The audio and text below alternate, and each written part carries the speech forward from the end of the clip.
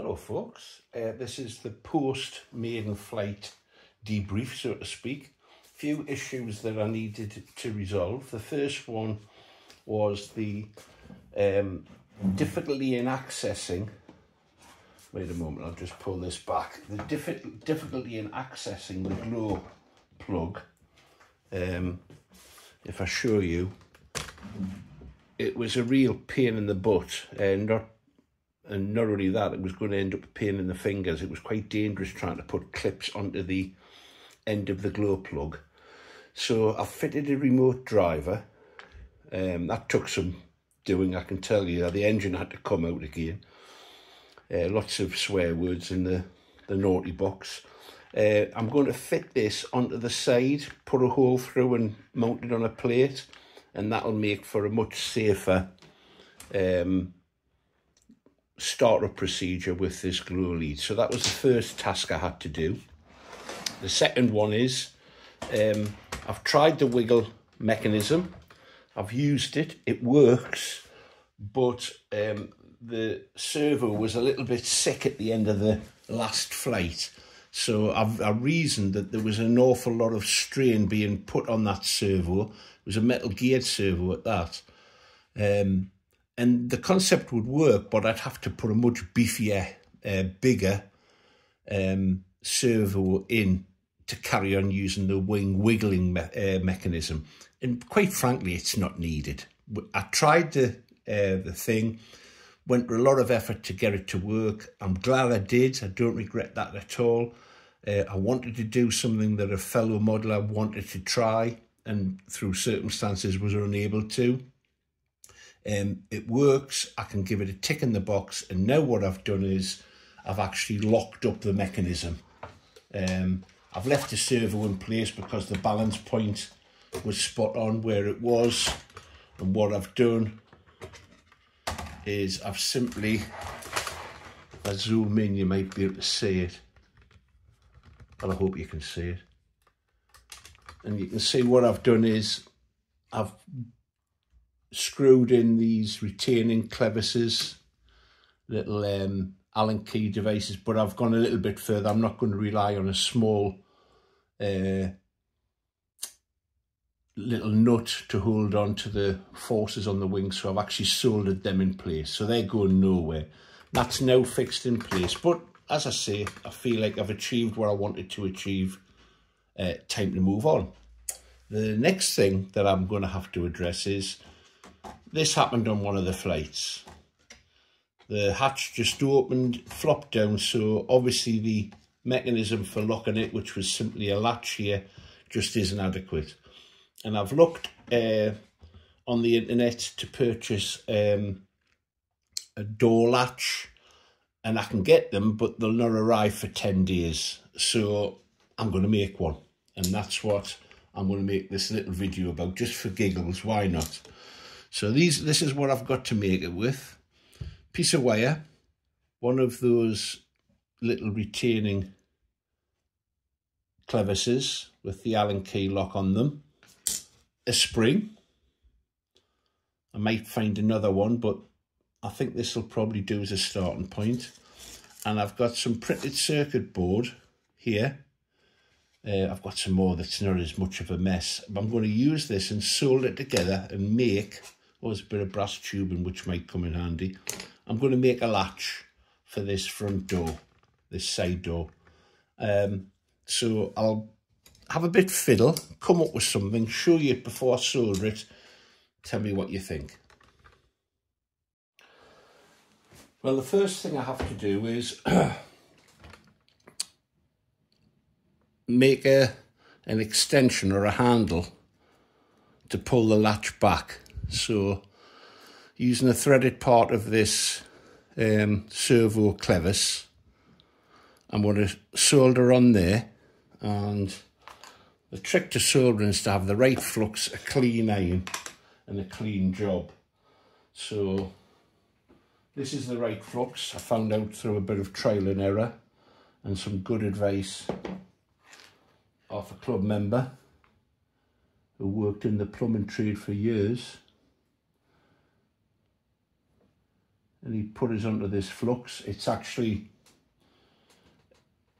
there you go, that's what it is, and it's spot on, does the job brilliantly. So I'm going to apply some flux to the job, which I hope you can see. You will see in a second.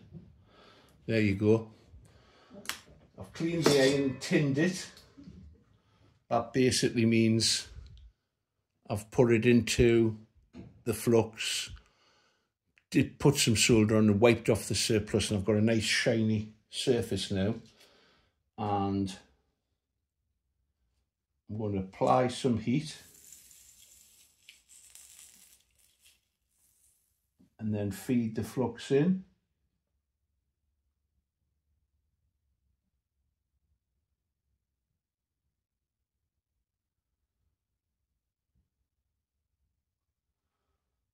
And I think that's done the job.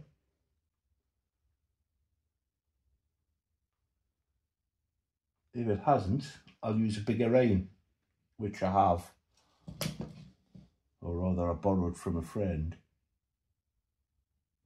Oh, that's done it. That's going to be adequate. Let that go off. It does need silver solder for a job as small as this. Soft solder will do the job. Seem to have melted it to the... So there we go. I've now got an extension handle. That's the first part of the operation. And while we're at it, I'm going to actually, so it doesn't come undone, I'm going to solder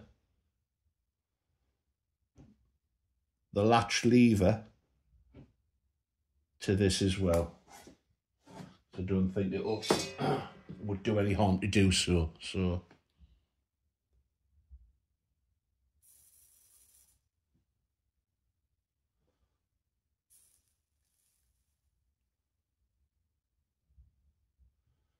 And the trick is to apply heat to both the parts you're trying to solder. So I'm touching the rod and the little clevis at the same time.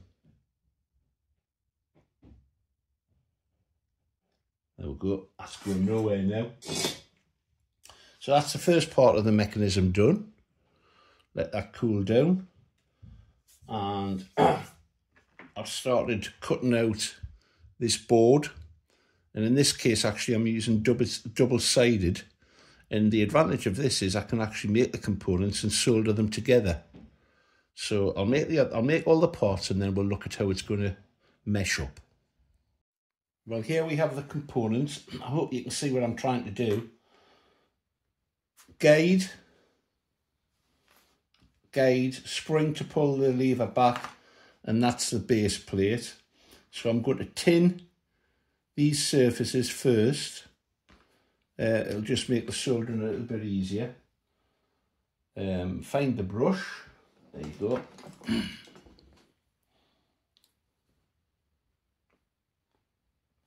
Far too much, but never mind.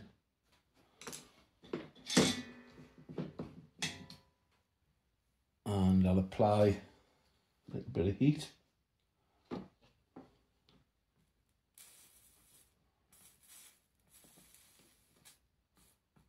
There you go.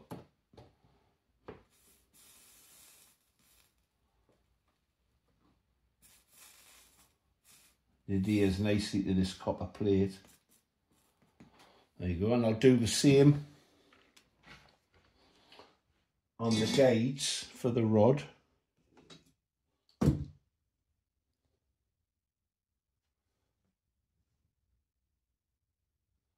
I'm actually going to tin both sides. Obviously you can only do one at a time.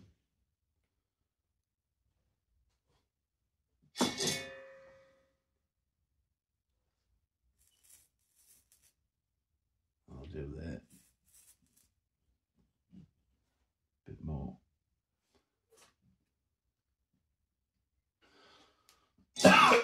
Fumes. Flick that over. Do the same on the other side.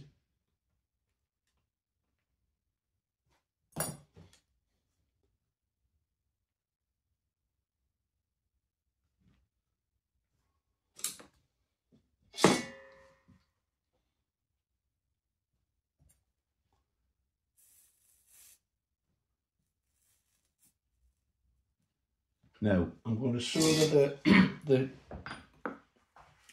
this one on first.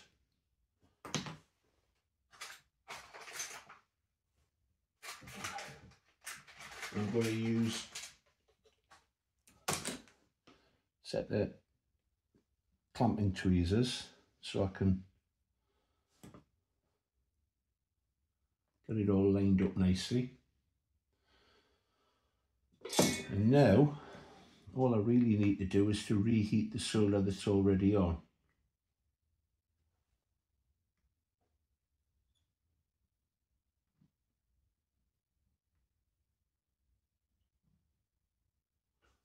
Nice fillet there.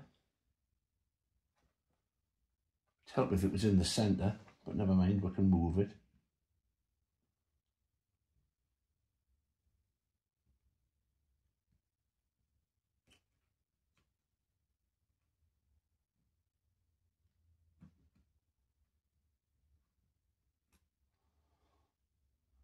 Come on, Mark.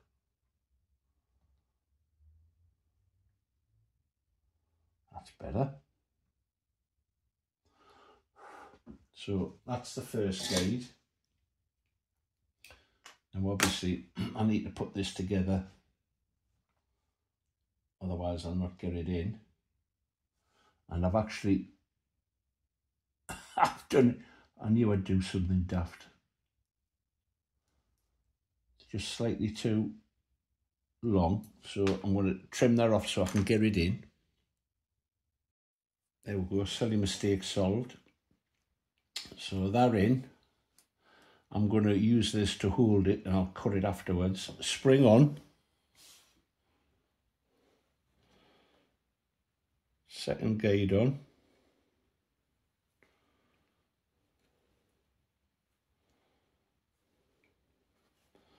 This is going to be a bit of a three-handed job, but we'll see.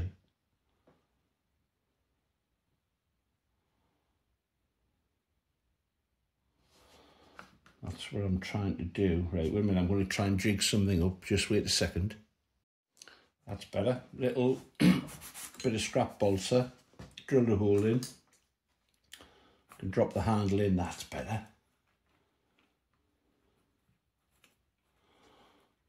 Now it's just a case of squaring everything up and applying the heat.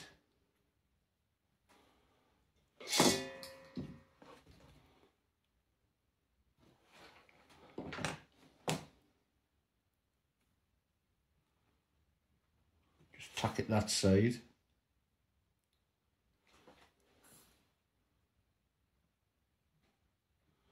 Tack it the other side, and then I'll run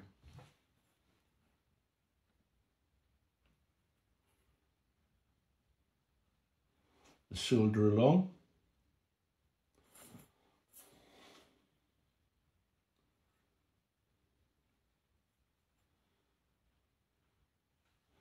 I think that's going to work.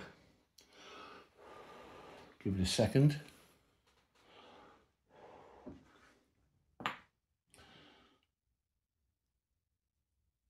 There we go. That'll work. Now obviously you don't have to go to the slaver of making one of these, but I didn't want to wait 10 days for delivery. So that will be glued inside the hatch, and I'll show you that when it's done. I could straighten that up a little bit because it's not straight, but it works.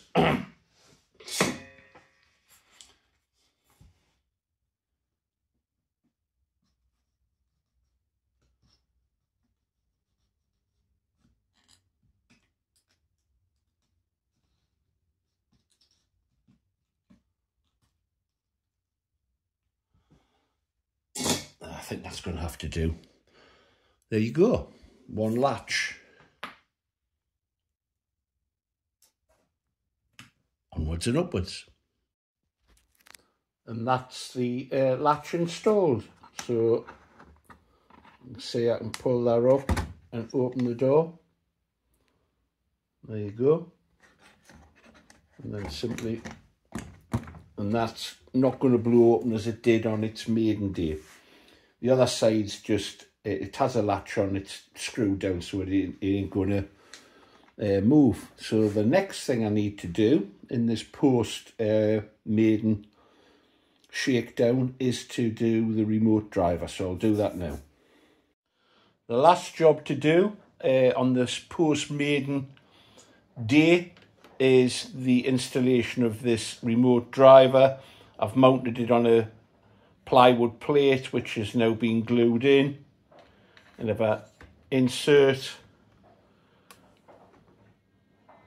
there we go, we've got juice, and I can keep my fingers from trying to reach around to get clips off glow motors and glow engines and so on. There we go. If you've enjoyed this little recap, please give it a thumbs up and stay tuned for the next adventure, which tomorrow's Monday, so I'll start the next project tomorrow, I think. Take care, everybody. Bye now.